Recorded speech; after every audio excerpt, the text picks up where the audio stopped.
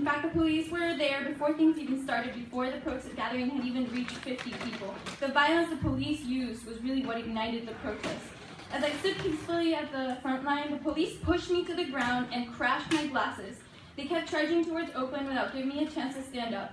I had some bad bruises, but nothing compared to the brutality that my black friends have to face every single day. I'm here to testify the absolutely unnecessary violence the police used that day and to stand in solidarity because this injustice needs to be addressed now. We need to demilitarize our police and our might.